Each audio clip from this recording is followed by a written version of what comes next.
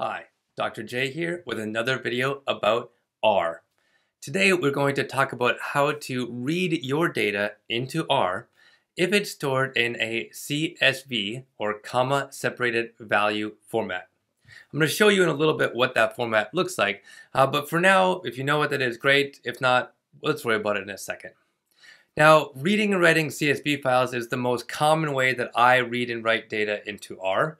There are certainly other ways. In a future video, I will talk about how to do it in Excel. But for today, we're going to stick with this very common file format called a CSV or comma separated value file. Now, to get started, if you have your own CSV file, that's great, and you can sort of modify the script here to read that file in. If you don't, and really that's what I'm assuming, if you don't have a file sitting there that you're ready to open, the very first thing we're going to do is we're going to write out a file, write out some data really, into a CSV file. And so here's the first step. The function in R, the base R function that does this is called write.csv, that dot being the period. We've looked at this tooth growth data set before. Here it is in case you want to be reminded. There's 3 columns. We have it relates the tooth growth in some guinea pigs due to the amount of vitamin C and the type of supplement that vitamin C was given to them from. And so we're just going to write this data set out as a CSV file. The CSV file is going to be called toothgrowth.csv. And so we can see here in my files, we now have a file called toothgrowth.csv. And if I click on it, I can say view file. And now this is what a CSV file will look like. In particular, you will notice a lot of commas, right? So there's commas here, and those commas separate the different columns in your comma separated value file. And that's why this is called a CSV or comma separated value files, because we have commas separating those columns. It's a pretty succinct way to record your data. It's not the most readable way that we could do it. But nonetheless, at this point, we have a CSV file, and so now we just want to read it. Well, the base R way to read a file is read.csv, and we are going to save it into this R object that we're going to call D, which is my typical default for a data frame. And so if we just run that line, we've in fact now, I guess I need to change this environment, but we can see up here that D D was added to the environment, right? So this up here is a 60 observation data set, that's 60 rows and 4 variables. Wait a second. Over here it was length, sup, and dose, 3 columns, but now this is saying we have 4 variables or 4 columns. So what's going on? Well, let's investigate that pretty quickly here. Number one, they're not quite the same thing. What we started with, tooth growth, and what we wrote out and read back in. And one of the reasons here is that we have an extra column in this D data frame that we've read back in. This column just has the title X. And so, what really is that? Well, if we take a look at what the structure is of our data frame D, you'll see that X is an integer and it just looks like it has values 1, 2, 3, 4, 5, 6, just integers.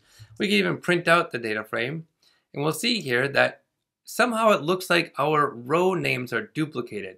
So this X variable is really just the same as our row name. So 1 all the way through 60. Now, I don't think this is appealing behavior, and I'm not sure why the default in R includes those row names when you write the file out. Actually, I guess I should have pointed out here too, right? You can see that that file name is part of the file. And yeah, again, I'm not really sure why, okay? You'll also notice here that the column name isn't anything. And so that X was just something that when you read the file back in, that R just automatically added. So generally when I'm writing CSV files out, I will always change this argument row.names to false. And that will ensure that in fact that first row names are not written out. And so now we can see in our file we don't have that extra column. Now when we read it in, we have exactly the same names in our read in data frame versus our read out, written out data frame. Right, and now they're very similar. You'll notice here that in our original data frame tooth growth, that we had a factor. So this sup column was a factor. It had two levels, OJ and VC. But now in the data frame that we read in, it's a character vector rather than a factor, right? And it has the values VC and eventually OJ. But if we want the two data frames to sort of be equal, then what we need to do is change the sup column to be a factor. Now I talked about factors in the previous video, and so you might want to check that out if you're not familiar with factor. Right now, all we have to do is change it to factor by using this factor or as.factor function. Either way will work just fine. And once we do so, now our data frame that we read in is exactly the same as the data frame that we started with. Okay, so we read it in, changed sup to a factor, and we're good to go. All right, now I want to start talking about sort of more advanced reading in of files. And so I'm going to get rid of this toothgrowth.csv file, and the way to do that is using this unlinked function. And now if you notice down below, right, the file toothgrowth.csv disappeared. All right, and so what I'm going to imagine now, which is a much more common scenario, is that either you've downloaded a data set from the internet or you've have a file somewhere on your computer. Okay, and so I'm sort of going to pretend that I downloaded this file. On my Mac here, every download goes to the downloads folder. And so I'm going to save this toothgrowth.csv into that downloads folder. And so I've done that. Now, if you're on a Windows machine and you're trying to follow along in this script, which by the way, there's a link down below, since I forgot to mention that earlier. If you are trying to run all the commands in the script, you'll definitely need to change this because this is not how home directories are designated in Windows machines.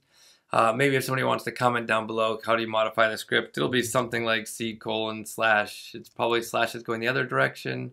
Maybe like users. I don't remember how it is. So anyway, we'll just go with this. Now the thing is, if you try to do what we did before, where you just try to read the file in, right? The file is here, it's in our downloads folder.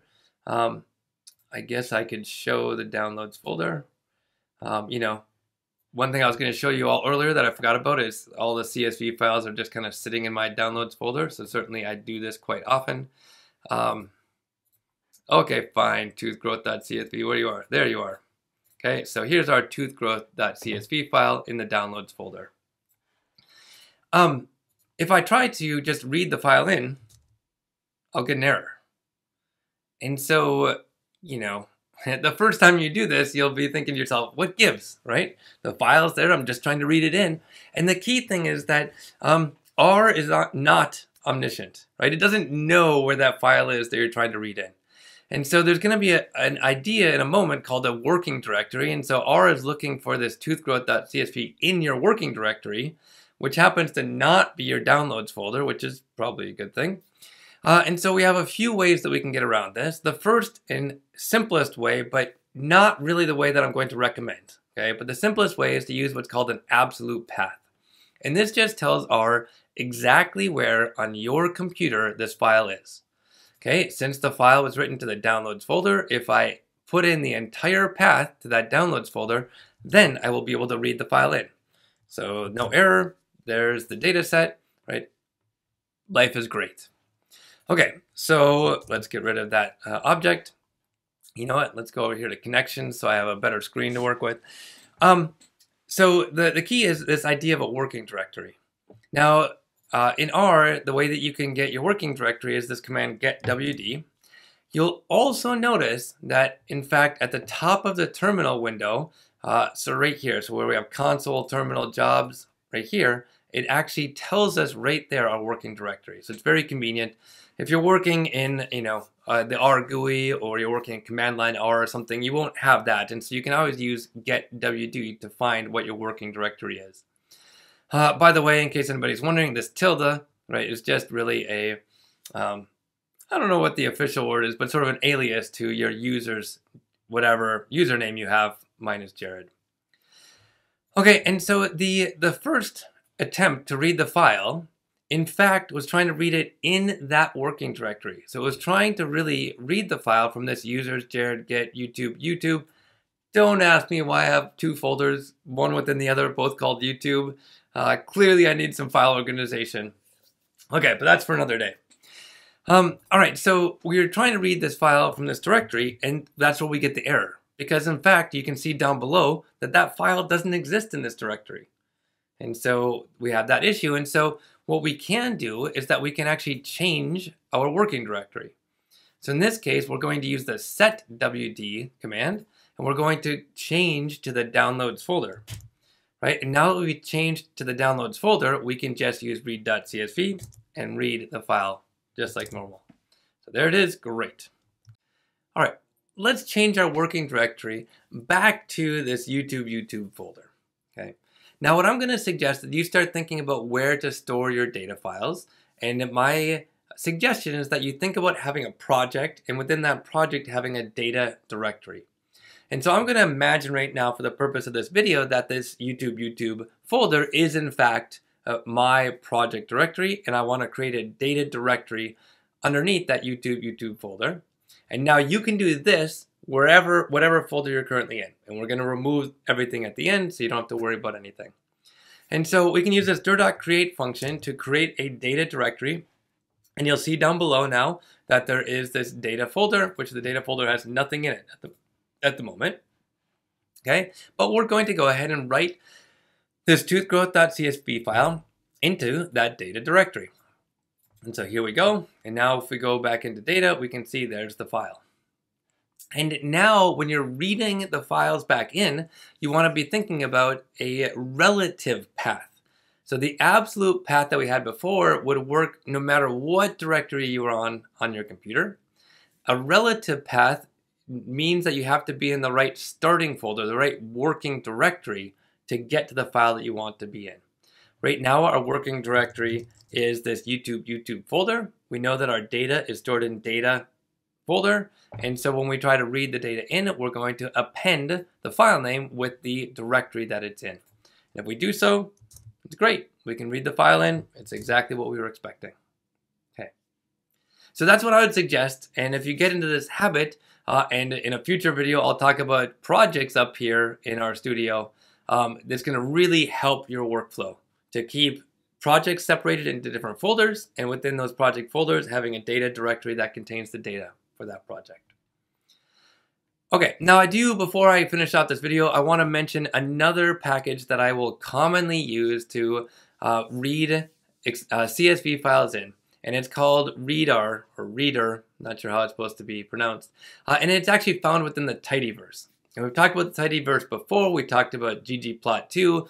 We've talked about dplyr. And so usually what I do is I just load up tidyverse, typically at the top of the script, but I didn't want it loaded yet. So we're going to load up the tidyverse package. And now this readr package has functions write_csv and read_csv, as opposed to the write.csv and read.csv that we used before. And now if you use write_csv, you don't need to do that row names false bit, right? Because by default, it in fact does the correct row names. I mean, it does not include row names, let's say it that way. So here's the file just to verify. And now you can see it actually also looks a bit cleaner. The default was not to include all of those quotes that we saw in the write.csv file. So it's a bit cleaner file structure, and that's certainly appreciated.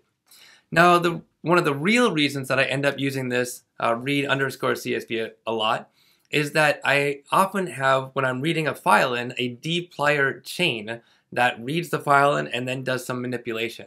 So I have a very short dplyr chain here where I read the file in, and then I mutate the sup variable by turning it into a factor. So we saw that earlier, but here's the way that I would typically do it, all in one step in reading the file in. So there we go. When you use read.csv _csv, right, you get a little bit more information than you would otherwise, and you can suppress that. And now if we look, oh yes, this D data frame that we just read in is not quite the same as tooth growth. And the reason is that when you use read_csv, there's a few wrappers onto this data frame, and you can see it's TBL and TBLDF. And that's a little bit different than the tooth growth that we started with, which was purely a data frame. But one of the things is that if you look at D now, the printing is a little bit more succinct. It doesn't print out the entire data frame. It tells you how many more rows there were. It tells you what types of columns you have and so forth. And so, this is kind of a nice feature of using read_CSV. If you convert it back to a data frame, then the one that we read in and tooth growth original, they're exactly the same. Okay, so that's it for this video. Next video, we're going to talk about how to read Excel files. So if that's your bag, come join us there. Before you do finish everything, you should definitely go ahead and clean up the files that we put onto your computer. And so if you unlink the directory with recursive true, it deletes that directory as well as the toothgrowth.csv file that we started with. Until next time, hope you have a great one.